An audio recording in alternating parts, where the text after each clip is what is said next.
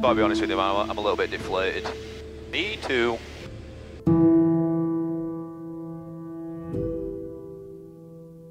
Sky 13, what do you estimate these bases at, sir? I'm looking probably around 1,000 feet, maybe 1,200. That's what it looks like to me, my computer road.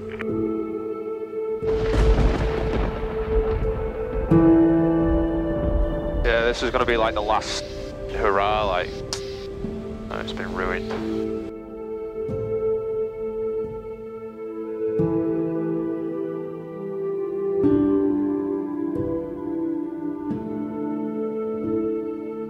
Unforecast weather.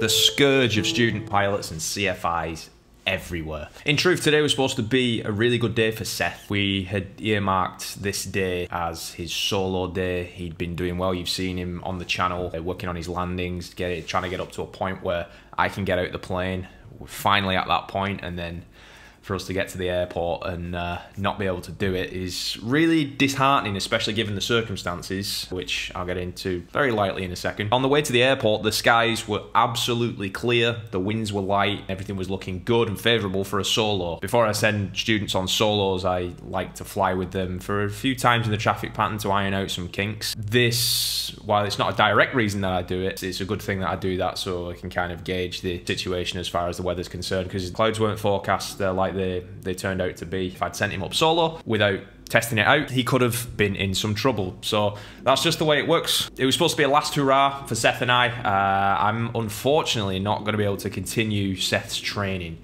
Oh, for I was hoping for the last session with me and Seth that I would be able to get him through his first solo, but it didn't turn out to be.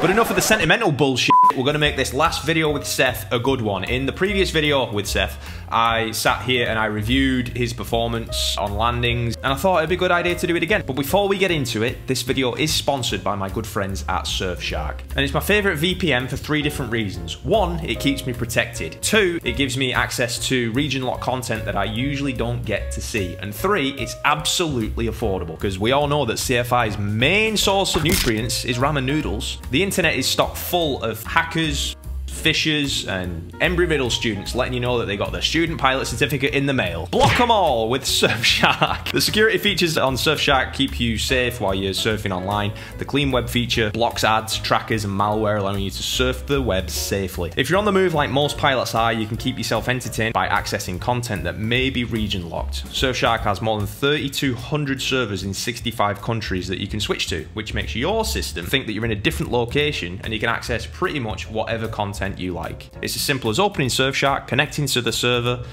refreshing the page, and just like that, you get access to content that you don't usually get. And the best part is, even though it's already affordable, I've got a discount code for you. Riddle kids rejoice, that $30,000 you spent on your PPL, Surfshark's here to cushion the blow. Click the link in the description or in the pinned comment and use my discount code LewDix to get 83% off Surfshark plus 3 extra months absolutely free. Thanks to Surfshark for sponsoring the video, and let's get into it.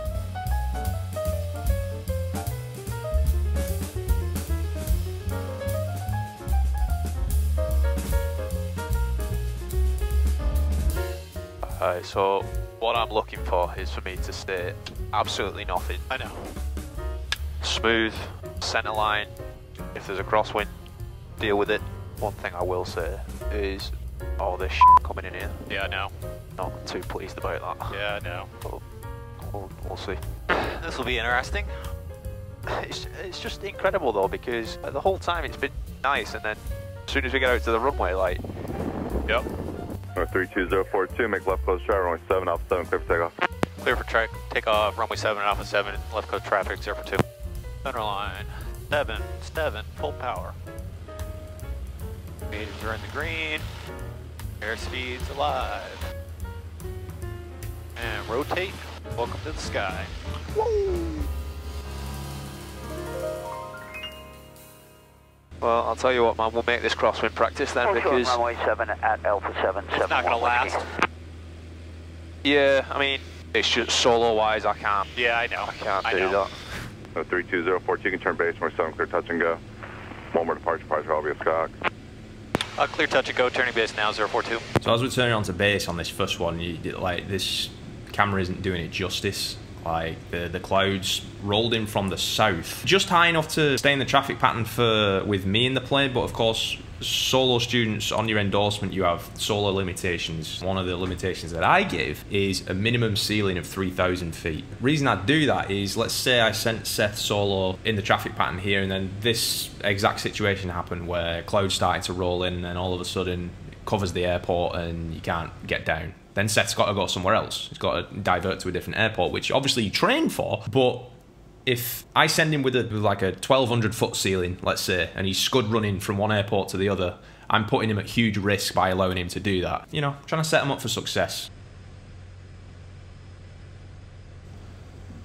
So as we're coming in here, you can see he's playing with the slip method for the crosswind controls. There's a crosswind from that right side, so he's playing with it, and we have worked on it. Obviously two different methods, the crab or the slip method, and he's using the slip method now. So you can see he put the right wheel down first, which was good, and then the right main down, then the left main, then the nose, which is good, but he was way off centre line, so he could have done better with those crosswind controls. And this is another reason that I like to go up and practice before they go solo, because it irons out the kinks. Usually, I've found in my experience with students that the first landing that they do of the day is usually the worst one. So I like to go up and make sure that they iron out the kinks before they go. So it's good stuff. But yeah, it's encouraging to see him using those crosswind controls a lot better, because it's something that we had worked on for a while. All right, rotate. Welcome back. Welcome back. All right, so I felt a little more comfortable with that dip in the wing.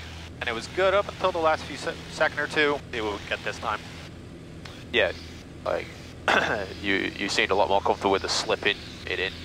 Yeah, I just I needed to traffic on a add more rudder than I thought I did. Right. When I've tried to do it before, I go to dip, and I'm not adding too much rudder, so obviously it's just gonna go away from me. So. Yep. 32046, then downwind on hard base. 042 extending downwind, you'll call the base.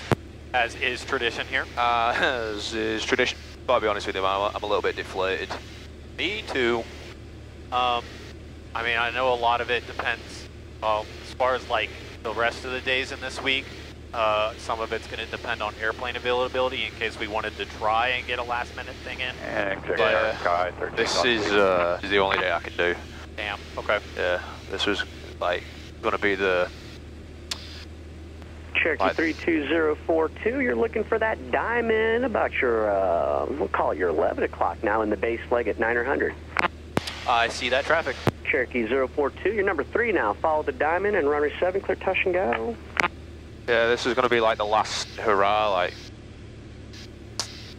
Oh, it's been ruined. Good morning, Murph. Good morning. Is that LewDix? Yes, sir. And Tower Sky 13, we're going to continue on down southbound on I-4, and we'll request to go south across your runway there for 7. Alright, coming in for the second landing. See how this goes. Okay, so you can see there's a lot of crab at the moment. His nose is way off to the right of the centre line, and he's going to start now to transition into that slip. Now, you can see he's still at, what, 400 feet here? I like to start the slip early so you can kind of get a feel and kind of play with it and see what you need all the way down to touchdown. Sometimes students struggle to understand how much they need to put in, so if they get it, you know, set up a while out, they're going to have a more chance of success. Sky 13, what do you estimate these bases at, sir? I'm looking probably around 1,000 feet, maybe 1,200. That's what it looks like to me. My computer wrote. A little bit off to the left, but he's got it back. Well done, brother. Oh man, that felt good. Well done. Brilliant job. Brilliant job. Absolutely brilliant job, yeah. See, he fixed what he didn't do right on the first one, because the first one was way off centre line. He fixed it. He got the plane over to the centre line on this one, maintained the centre line, and also with the crosswind controls, right main, left main, and then nose gear. You know, as much as it pains me not to see my boy solo, it gives me great delight to see him put into practice what we've been working on. For me to be able to sit there and not say anything about it, because I didn't give him any instruction there, that was all him. It's a delight to see. Wow. That's the best crosswind landing you've ever done. I know. And the death grip's back, but the yoke's coming off. But yeah, that felt real good. Absolutely. Wow. I got the right down wheel down first. Yep. So we're gonna make this a full stop. Let's make it a full stop, man. Okay. The plan has been ruined. Like I said, I wanted to make this the last hurrah. I wanted to experience that success with you, but oh my God, yes. But at least you did a beautiful crosswind landing, the best one you've done, so we'll take that as a positive. Yeah. We decided to make this the last one. You can see in that the clouds have lowered even more, and it was getting to the point where we were thinking that, like, okay, we need to get this thing down. So Murph was on the tower at this point, and Murph, being the legend that Murph is, did this. Exact tower, Cherokee 32042. This is going to be a full stop for us. Cherokee 042, wind 190 at 7. Would you like 13? Yeah, let's do 1. Yes, we'll take 13. Cherokee 042, you're set up for the left base, runway 13 and cleared to land. Runway 13, clear to land, 042. Perfect. All right, sweet. 13, do it. You've got to love Murph.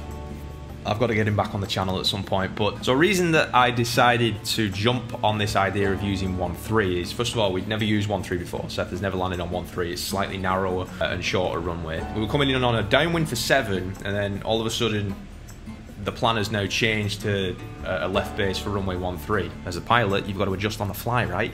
And I wanted to see that Seth was able to kind of adjust with a change that he didn't expect. Thing is, when a student's with a flight instructor, you've got a safety net there. You know, you've got that person next to you that is going to jump in if something's not quite right. If you're on your own and you get told, okay, do such and such, and it's something that you've not done before, you're going to be flustered. And that's when mistakes can happen, and that can lead to accidents. And I'm not about to let accidents happen. So we jump on stuff like this to see how the student does.